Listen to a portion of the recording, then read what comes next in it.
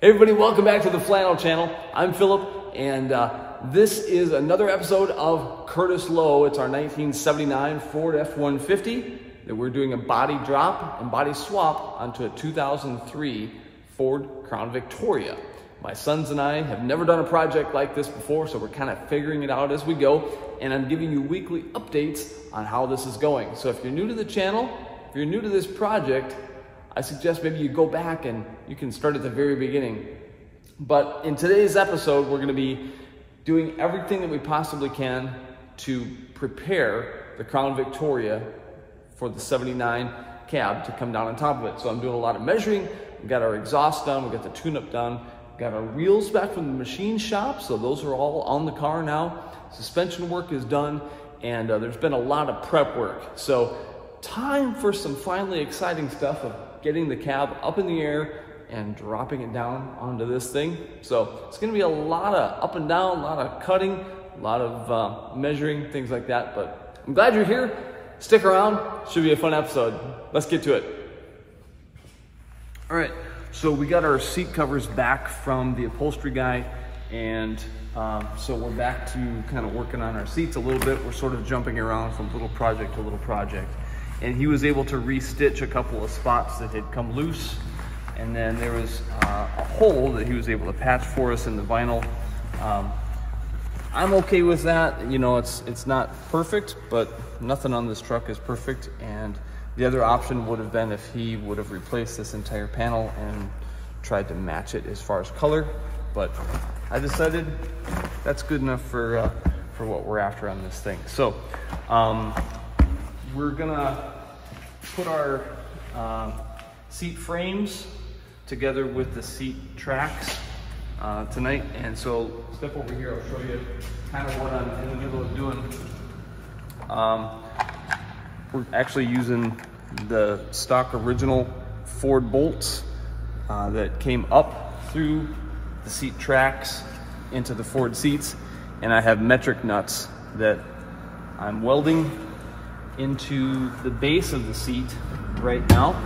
And what's actually kind of cool is that they actually go in some of the same spots where our original Dodge nuts were welded in, or they were just kind of crimped in there. So pretty easy. And in the fronts, I had to drill a couple spots. One hole on this side, and I think the other driver's seat has like 2 spots I had to drill. But for the most part, hey, 3 out of 4 that bolt up perfectly. That's pretty awesome. So yeah, we're just gonna buzz these nuts in quick with the welder, and then we can assemble our seats. We might do that at home, I don't know.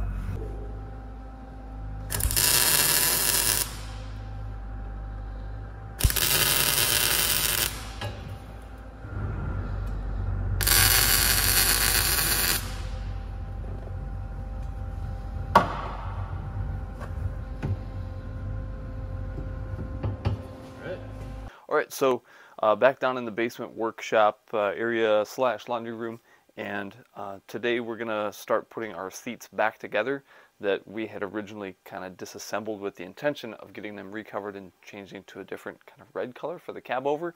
But since we're using this in Curtis Lowe, we thought that was like the perfect color and pattern, and it really fits that era. So since we had it all apart, we have our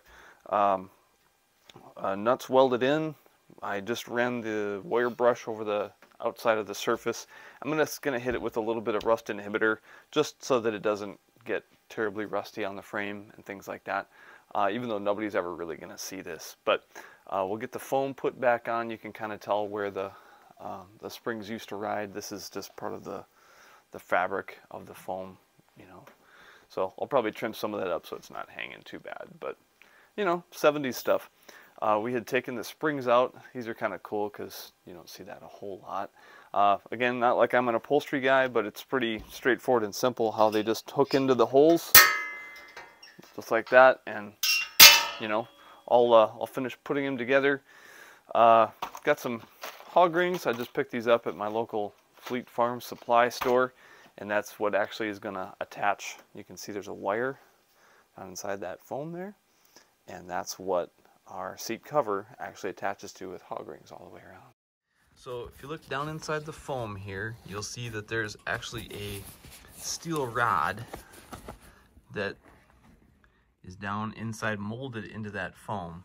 And the seat cover itself has kind of a rope channel.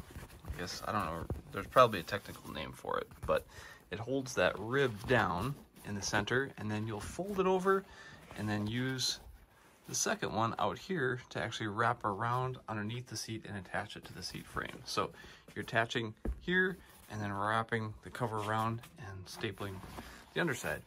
And hog rings, these are the style I pulled out. I obviously bought some that were much bigger, but that's all that they had at the store. So it seems to be working fine.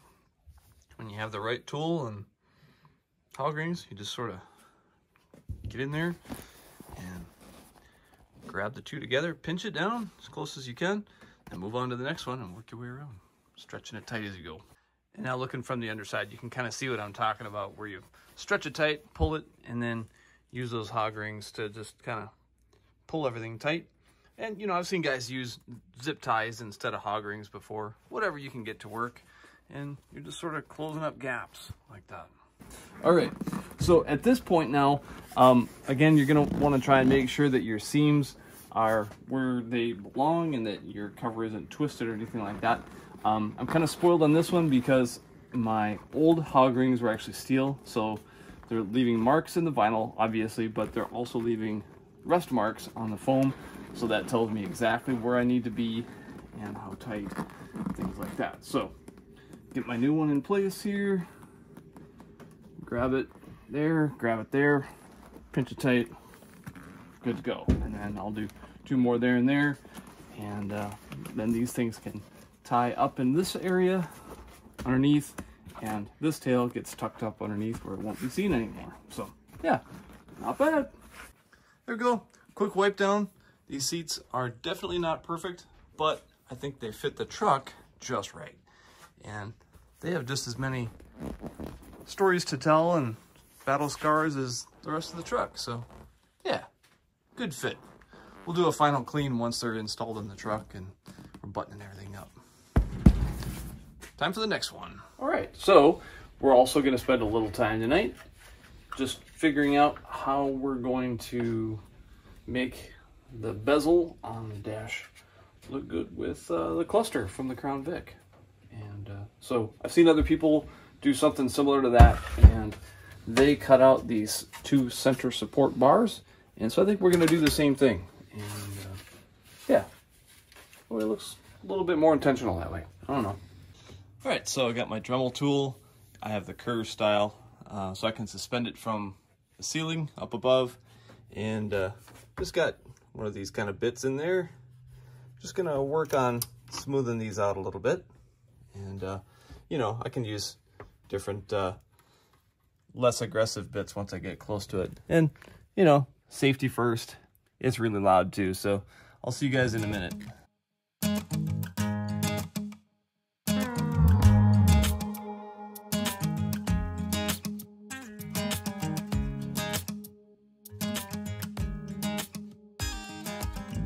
right, that kind of gives you an idea of what it's going to look like in the truck, hopefully.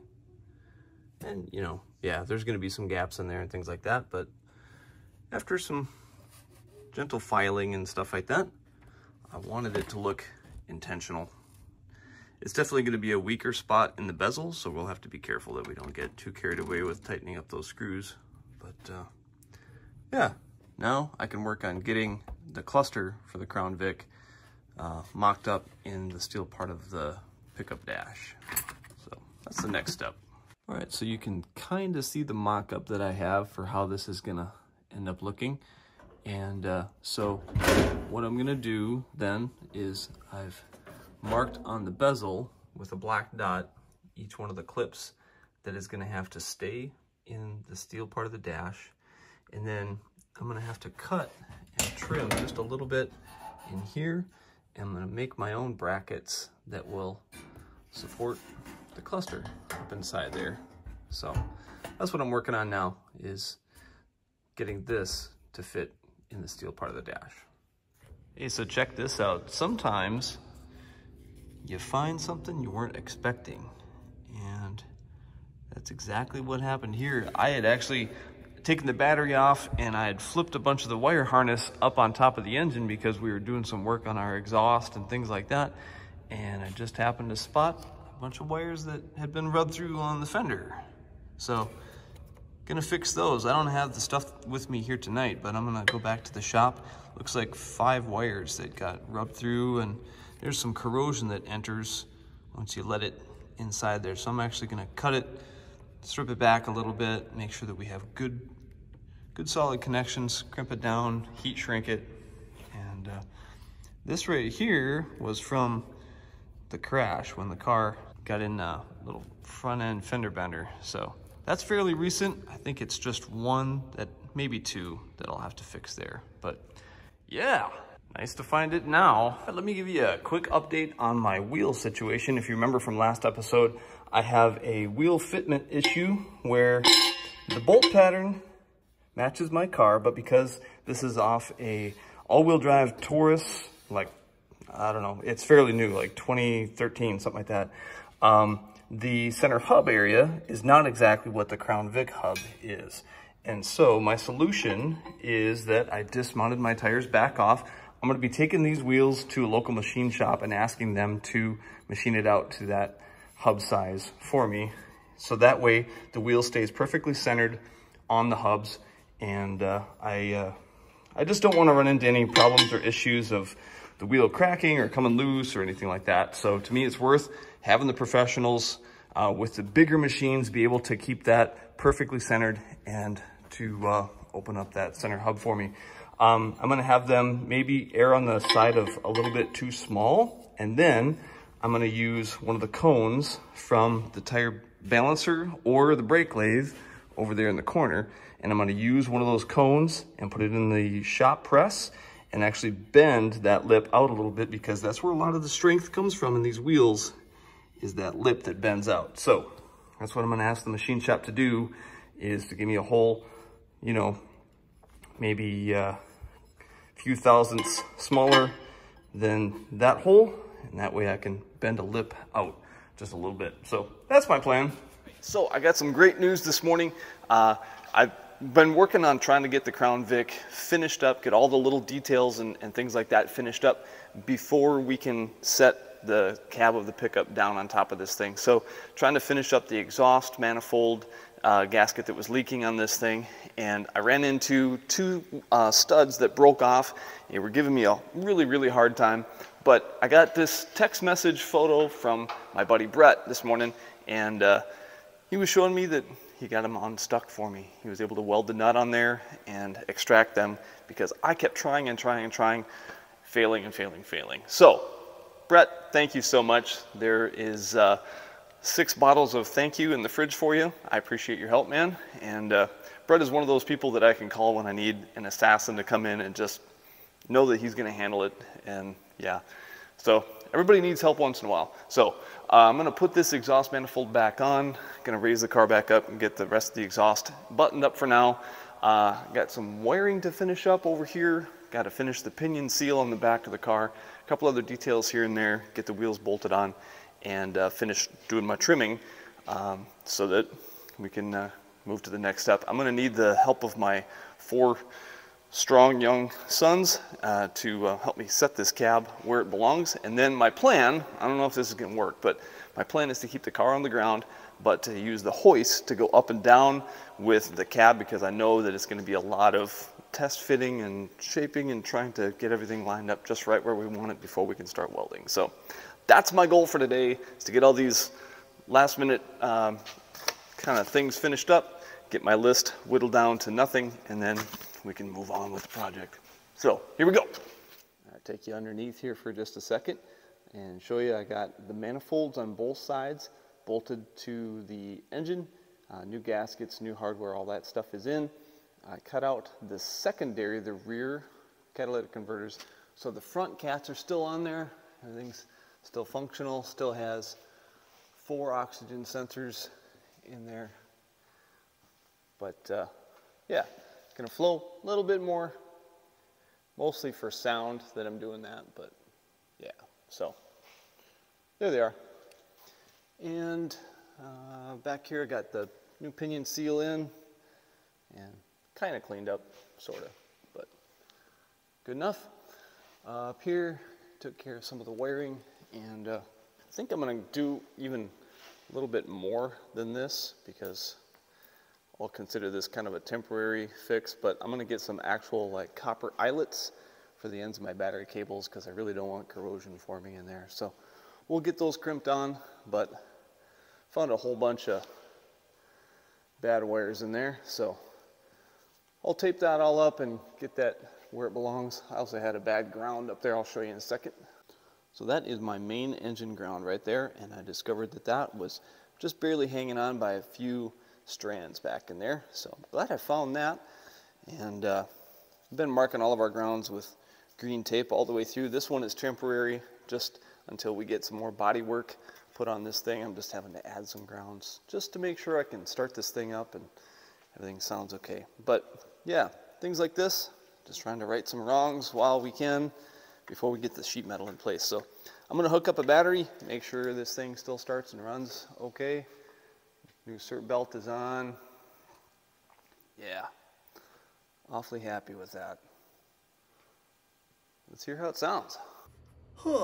Okay, so that was one of those moments that sometimes you have to just go through and say, all right, I'm an idiot and I just needed to be reminded of that. So yeah, I got done fixing all my broken wires and the stuff that was rubbed through and these problems that I was finding in the wire harness up here.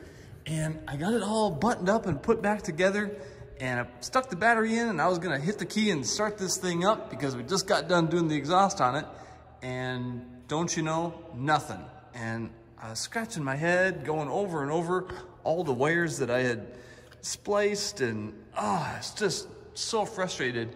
And then I realized, wait a second, I have two batteries. One is out of the pickup and one is out of the Crown Vic. The Crown Vic battery is good battery.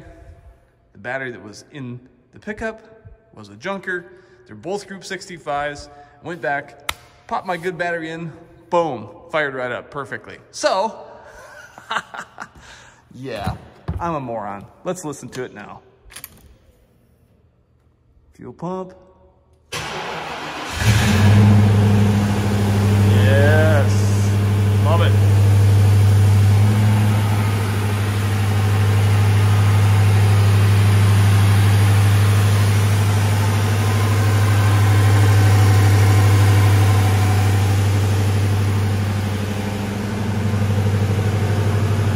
Still the stock mufflers on this thing for now. Still over the axle for now. Eventually I think we're gonna have it exit right here. It's gonna be a lot louder. But for now, I'm just thankful this thing is still running and doing fine. So, mission accomplished. Woo! Love it.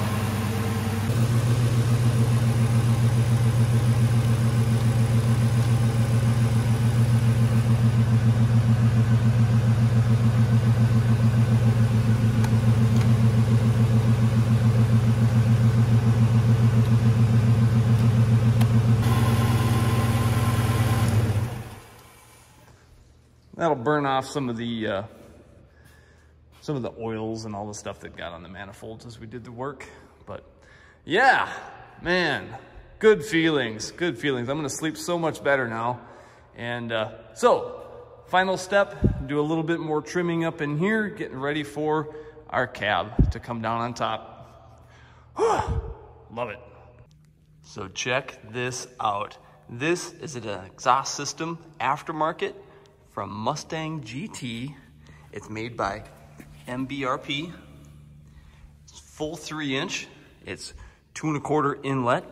And it was given to me by a customer that brought his Mustang into our shop. He didn't love the sound of this system, so he had us put a stainless Borla exhaust system on his Mustang. So anyway, I'm thrilled because if I can make this fit and work on the Crown Vic, it's gonna sound amazing. I still wanna try and make it so that it's gonna exit up in front of the rear wheels if possible, but yeah, this is gorgeous. And completely given to me free. Unreal. Super excited about this. So it's probably not gonna make this episode because I'm gonna run out of time. There's still a lot to do and I need to focus on getting the cab onto the body. But yeah, at least you guys know this is part of the build now. Woo! It's gonna sound awesome. So this is probably a closer representation of what it will eventually look like underneath the car. I'm gonna have to cut and shorten up this section here. And obviously I'll be cutting the hangers off, and I actually flipped these things around and took the tips off, at least for now. But that kind of gets me an idea of where I think the mufflers will ride and some of the bends and the angles and things like that. I think, I don't know. Just in the rough stages of mock-up now. Yeah.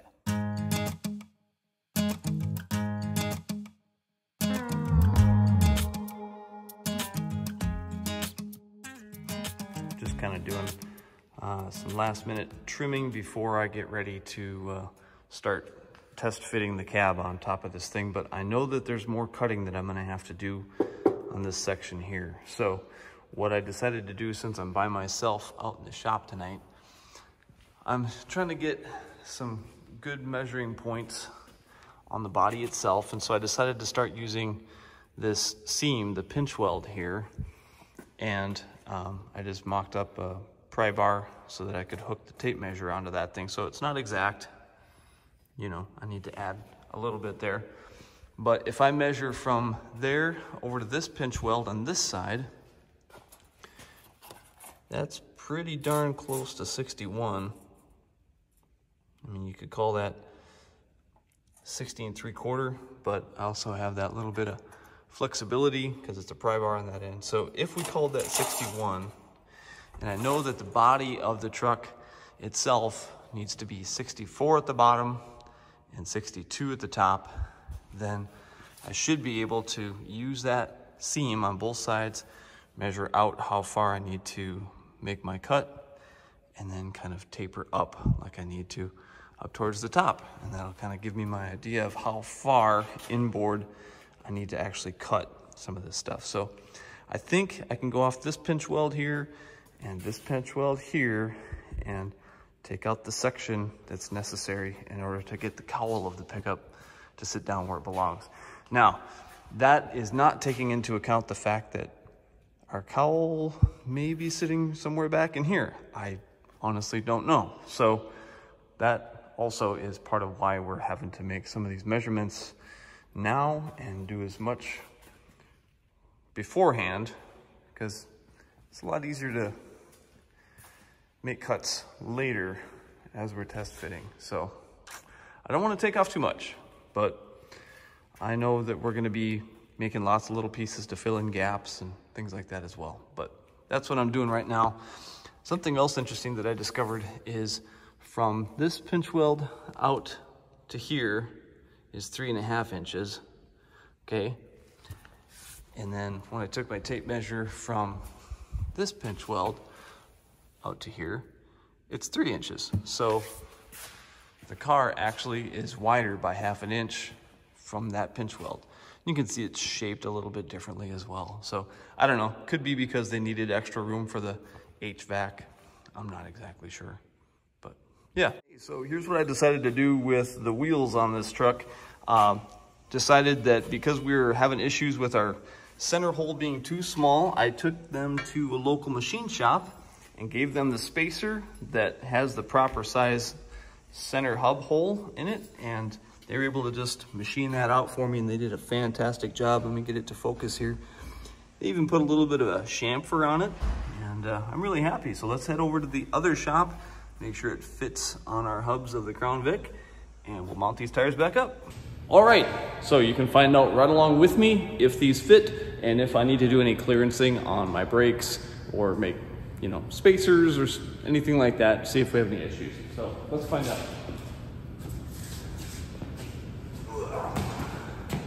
Oh yeah.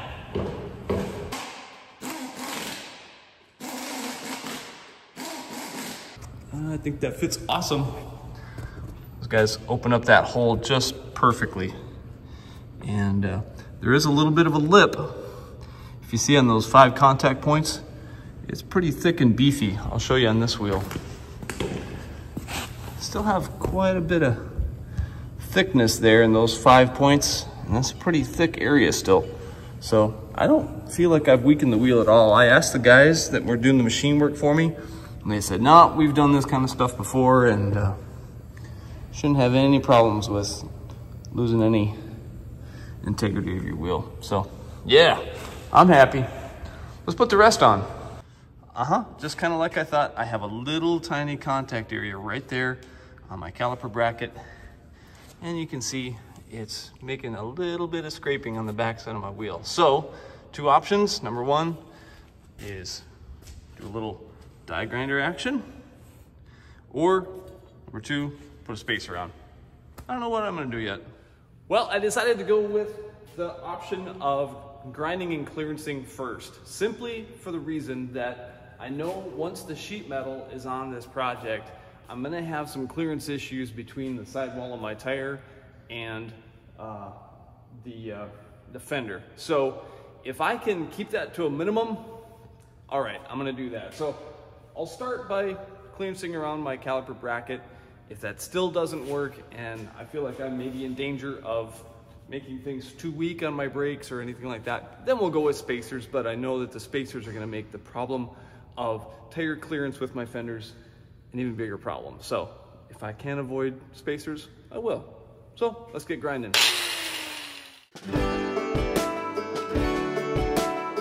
That wasn't so bad. Didn't want to take off any more than that, but I pretty much just kept trying it, and yep, that's totally normal sound with just the rotors now. Awesome. All right, well, if it turns out to be a problem later on, you know, if once the brakes heat up or I hear it going around corners, doing a little rubbing or something like that, I can do the spacer thing later or do more clearancing, whatever. But for now, I'd say we're good. Now I know how much to take off on the other side, and we continue on the journey. All right, same thing on this side, just kind of got it smoothed out a little bit. Time for a quick one of these. And it's on to the next project. Yeah, that's hot rodding. Solve the problem, move on.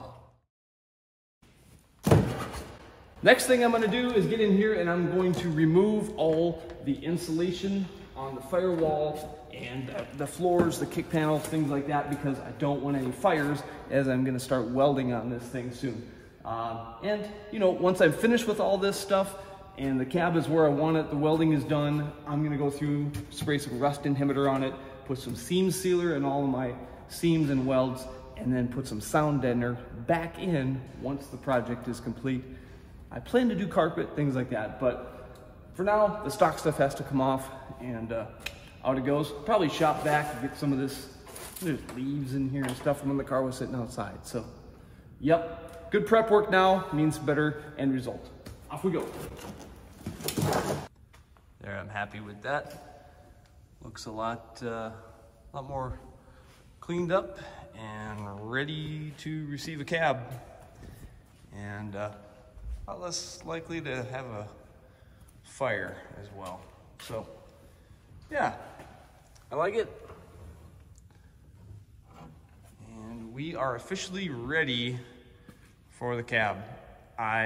Like I've said many times, I know I'm gonna have to take more material off here, but I think I wanna get the cab up and start doing some measuring and things like that with the cab on the hoist and the car on the ground. So I'm as far as I can go by myself tonight, and I'm gonna rely on my sons to help me tomorrow morning roll this thing out, and we'll get set up to start making our cuts and drop the cab down. So I'm excited, but time to go home and get some rest.